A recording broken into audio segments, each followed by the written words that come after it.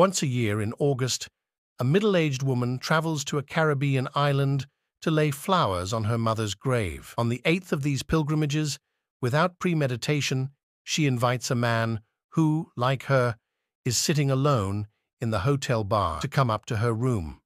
They make love. Their excitement is mirrored by turbulent weather. There is a thunderstorm and blue herons fly agitated over the lagoon. When she wakes in the morning, the man has gone. She doesn't even know his name.